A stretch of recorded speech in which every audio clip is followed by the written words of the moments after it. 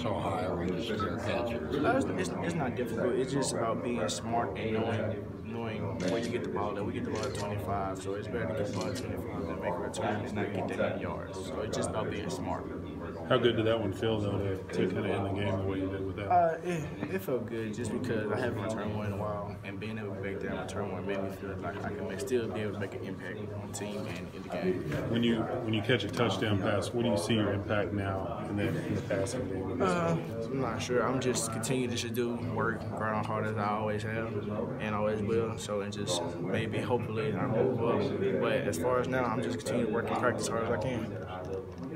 You were dinged up a little bit earlier in the season. I mean, when did you finally start to get fully healthy, and did you feel like that kind of contributed to your play this past Saturday? Oh yeah, getting fully healthy.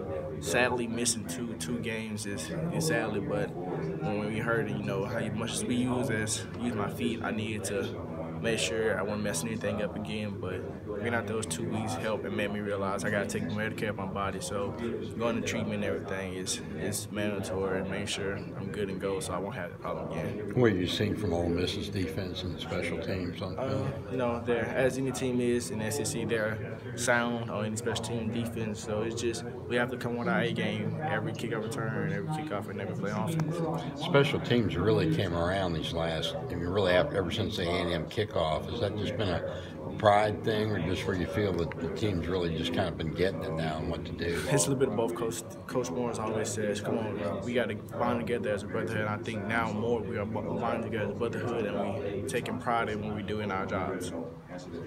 Just going to Little Rock, thoughts on playing down there?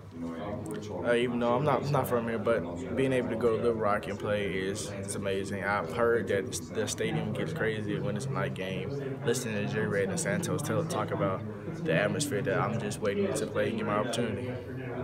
How have you seen Ty Storey evolve over the last few weeks? Ty has been great, man. Ty and Cole, actually. Cole has been motivating him, and Ty has been great. He's been progressing. Actually, not just only Ty, the whole offense and defense have progressed week after week after week.